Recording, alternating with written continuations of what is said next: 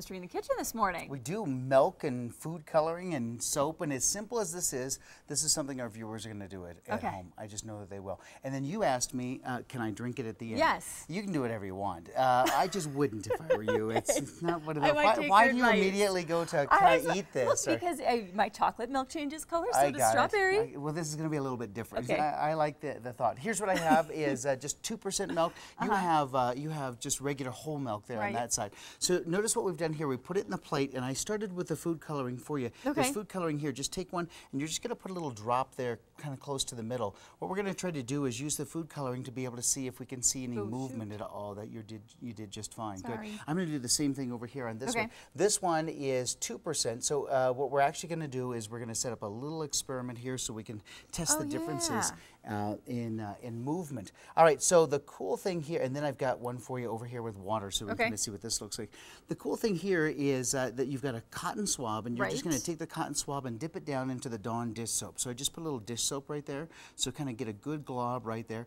And then the camera's going to want to be right down here on the milk the moment that you touch it, all right? So don't touch it just yet. We're going to actually be able to see as soon as it turns this way. And now touch it right there in the middle and watch what happens. You get this wonderful burst of color. Keep going there. You get this wonderful burst of color. See how it starts to move and it starts to churn and so forth? Very cool. Now, I've got to do it with water just to see if there truly is something weird with the milk, or if this just happens with all liquids. And you'll notice here that when we try it with the water, and again, we put a single drop there in the very middle, and watch what happens, that we get an initial movement, but that's it. There's no other movement than that initial movement. So it must mean that we're testing something other than just the water, and you're right, we're testing the fat.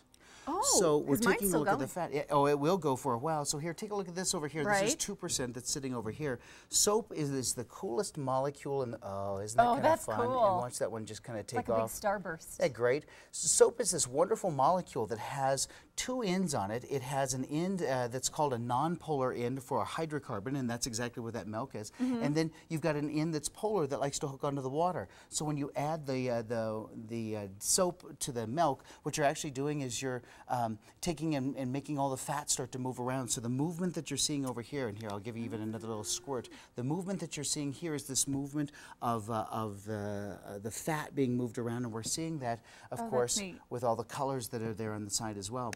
We turned it into a science project, and you can kind of test all the different kinds there, and we put it in the book called Naked Eggs and Flying Potatoes, and which you can find, and you've got great instructions in here as well. Very, very nice. But we put it all up on the website as well, so you can kind of do it in a whole bunch of different ways. But a nice way to be able to see whether the fat is there.